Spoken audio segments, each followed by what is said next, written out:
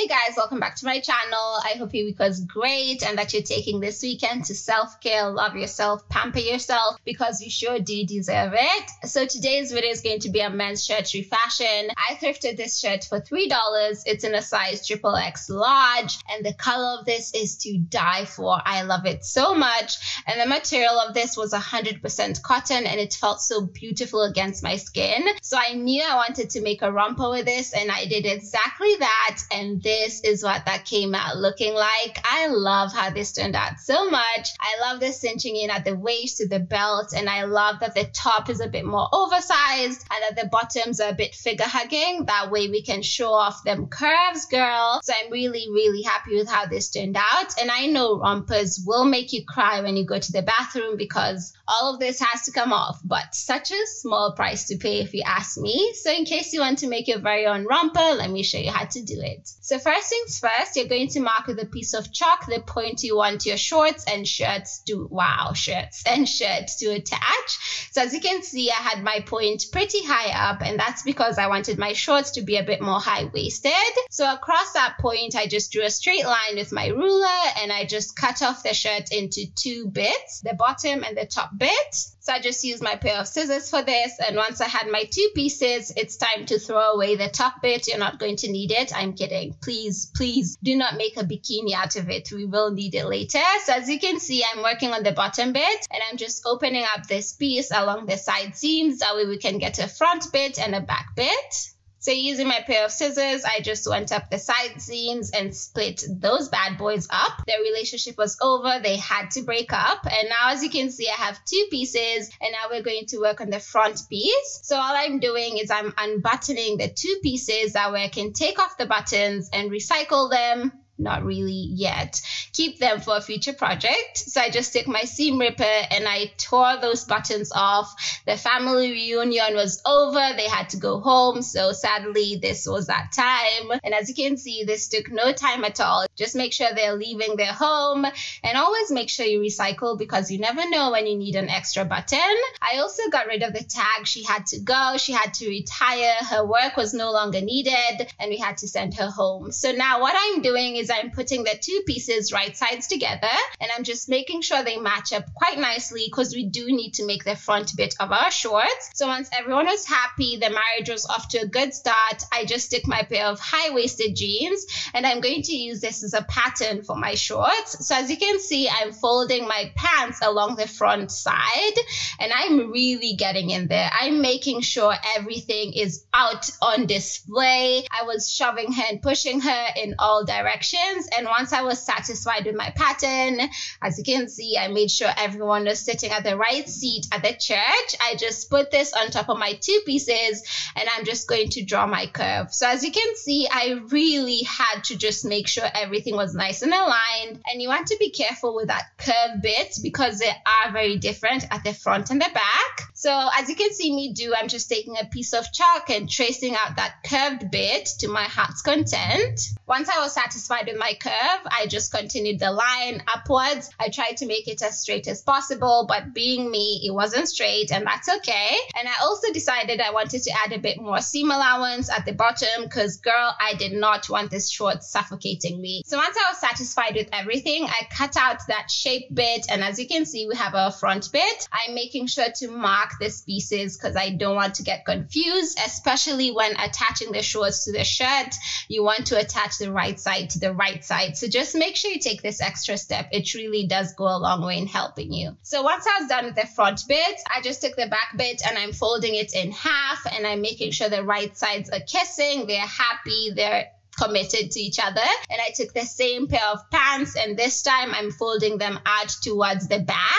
So as you can see, you can already see the curve is so steep, and this is because you have a booty crack and things have to have space. Okay, girl? So make sure you accommodate that space unless you want this riding up your so just make sure you follow the curve to the best of your ability. So as you can see, that curve is very defined, and that's exactly what we want for the back piece. And once I was satisfied with the curve, I made sure to put the front bit on top of these two pieces because I wanted things to align perfectly. So you want the top bit of your shorts to be the same size, because when you attach them, you don't want one side being bigger than the other. So just make sure everything aligns up quite nicely. And once you're satisfied with everything, cut off that curved bit and you essentially have your back bit. I also made sure to split it in two, that way you have two pieces, and that's that.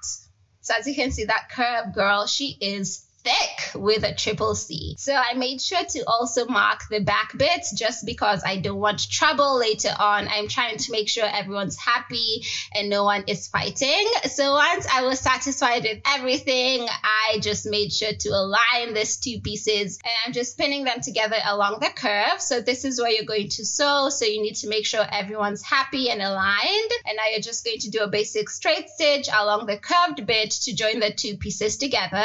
You're going to repeat the same thing with the front pieces because you want everyone to be happy. You want this relationships to last. So make sure no one is starting off on the wrong foot. And once you've pinned everyone together, you're just going to sew along the curved bit as well to join both the pieces together. So moving on to my sewing machine, I just did a basic straight stitch. Make sure you follow the curves, accommodate the curves. Do not blame her for being thick.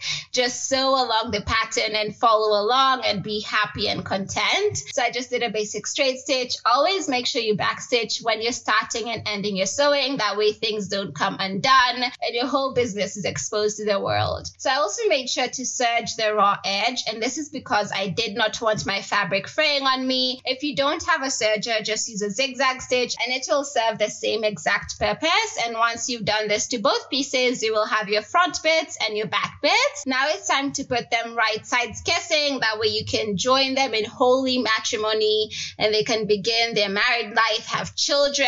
Just make sure that they're getting along, okay? So once I align the two pieces, right sides are kissing, I just pinned along the sides, both sides, because you want your shorts to be closed on both sides unless your thing is not having closed shorts. So as you can see, I pinned the other side off camera as well. And you're also going to pin the crotch bit because you obviously don't want this to be a skirt. So I recommend doing this step. That way you have a pair of cute shorts. So I just pinned and aligned everyone. And once everything was nice and pinned, you're just going to sew and you will have your shorts. So pinning, I just had to baby this fabric. I was like, girl, you have to settle down. It's time.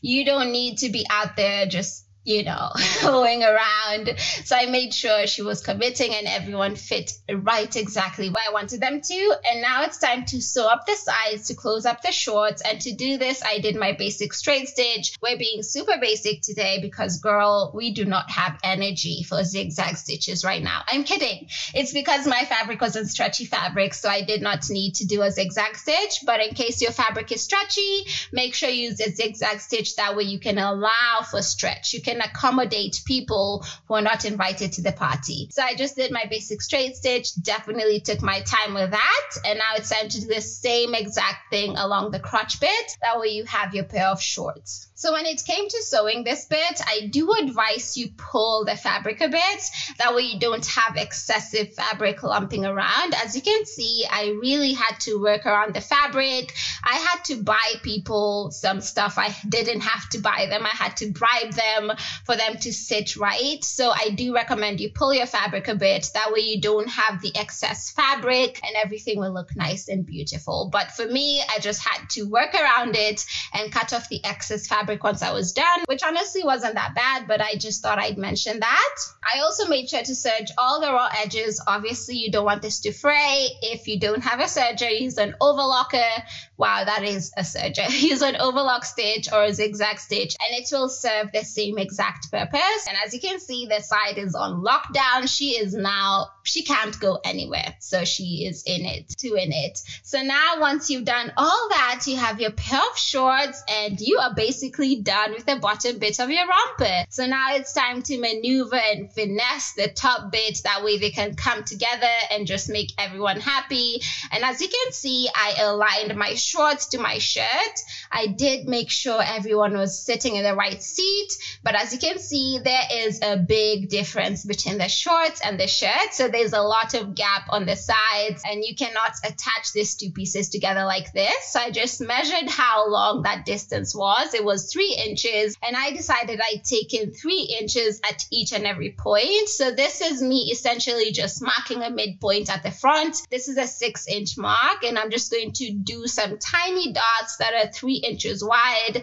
and this will take in my shirt and make it fit into my shorts. So I just pulled the fabric in all directions. I was making her go to work when she did not want to show up. So you're just going to pin the fabric together, make sure the excess fabric is going inside. This is essentially a very tiny dot and it's going to do so much in taking in that excess fabric. And as you can see, it looks quite decent. This is the easiest way to do this. You can go through the entire process of resizing the top bit, but I wanted to make this as easy as possible and still have it looking cute. So this is a method I decided would be best. I obviously did the same thing for the back, and as you can see, the two pieces are now perfect for each other. They are a match on Tinder. So now it's time to attach them together. So I made sure the front bit was lying on the front of the shirt, and as you can see, the top bit of my shirt is inside out, and this is because I'm attaching the right sides together. You want the right sides to be together, that way when you turn this the right way out, everything will look nice and neat. You don't want to attach your top and you find out that the shirt is inside out or things like that. So just make sure you're aligning everything perfectly. And as you can see, I had to get rid of that last button because when I was sewing the two pieces together, she would get in my way. She would fight me and I just wanted to have no problems. So I decided to get rid of the button. And as you can see, I'm just pinning the two pieces together. And at a point where there was a dot, I made sure to pin the fabric in place and get rid of the pin I had used previously. So I had to turn this around in all angles. I had to make sure she was happy with me, and I'm just pinning the two pieces together along the edge. That way when it comes to sewing, everything is easy breezy, cover girl easy. Wow, I don't know if that's an actual tagline, but yeah, I'm just pinning everyone together. I'm making sure everyone's happy. No one is not paying their taxes. I'm making sure everyone is sitting at the right seat. I'm making sure the nephews are getting along, the in-laws are getting along, and just pinning the fabric in place. Once I pinned everything together, you're now going to sew around the pins, and this will attach your shorts to your shirt, and you will essentially have your romper. So when it came to sewing, I just did my basic straight stitch. I did leave about a 1/4 inch seam allowance, that way I could serge all that raw edge you're seeing. As you can see, this fabric was trying me. She was fraying all over the place, so I definitely had to serge her. So I just did my straight stitch. Honestly, nothing fancy. This is so easy to do. Once you've aligned and pinned everything, this step is going to be so easy, and this is what that will look like once you're done.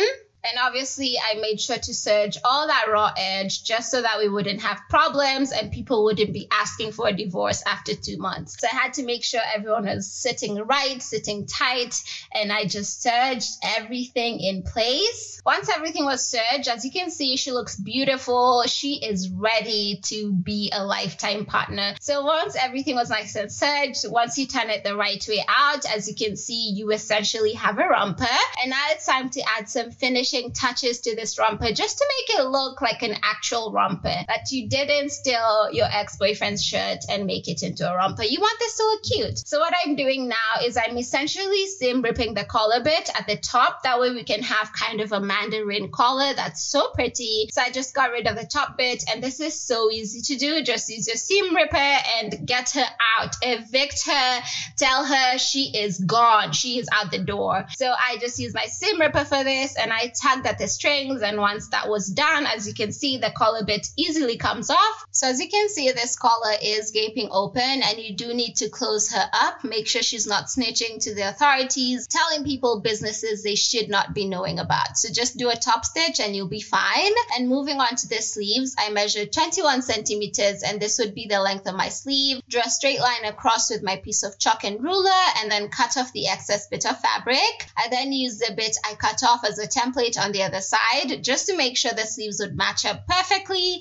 and no one would know I made this in my darkly lit basement. So with the raw edge that's left, you're just going to double fold the fabric and do a straight stitch all across the entire edge. That way everything is nice and folded and the frayed fabric is tucked away and she will not be bothering you or your family ever again. So when I moved on to the sewing machine, as you can see, I'm folding in the fabric twice, making sure the frayed edges are quite tucked in. They're in there, locked away for life. And I just did my straight stitch, went about my business and lived my life to the fullest. Once you've sewn everything up, look at how pretty that looks. And all the frayed fabric is now gone.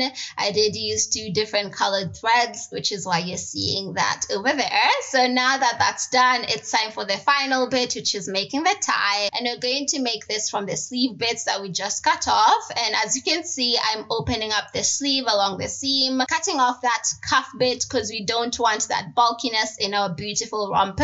And I'm left with this piece of sleeve, and this is where we're going to get our tie bits. So I worked around this. I made sure I was utilizing each and every piece of fabric I could. I did make my strips about 3 inches wide and as long as I could possibly get from this piece of fabric. So you're obviously going to get a few pieces and you're going to join them together, right sides kissing, pin them in place, that way you have one long strap. So I just pinned it in place, made sure everyone was happy. And as you can see, I did manage to get quite a long strap. And you're going to repeat this with the other sleeve. And you will have 2 beautiful straps. And now you're going to sew all along the points with pins just to join all the pieces together to form 2 long straps. So moving on to the sewing machine, this was so easy to do. I just did my basic straight stitch, made sure to back stitch because I want to obey the law. I don't want to go to prison. And once everything was nice and sewn, as you can see, the 2 pieces are firmly attached together and they're not going anywhere. So this is what the 2 bits look like. And you're going to use these 2 pieces to make your tie. So I'm just putting them right sides together. That way, when you turn everything the right way out, this frayed fabric, everything won't show. So I went ahead and pinned off camera, and as you can see, I pinned all along the edges, all the 4 edges, and you're basically just going to sew all around to make sure you close up your strap. So I'm just showing you where to sew, and I slanted 2 pins, that way I would remember to leave a gap because otherwise I would forget. So now it's time for you to meet Billy. This is my 4-month-old pug. He sits by my feet when I'm sewing and it's the cutest thing ever. And he was being super cute on this day, very sleepy. So yeah, I thought I'd introduce you guys to Billy, my companion. I love him so much. He's a poop machine, but I wouldn't have it any other way. So this is him. I'm trying to get him to say hi to you guys, but he was having it for a second. And then I tried to wave his cute little paw and he bit me, so I decided to move back to sewing. So I just kept him down and he sat by my feet while I finished this DIY.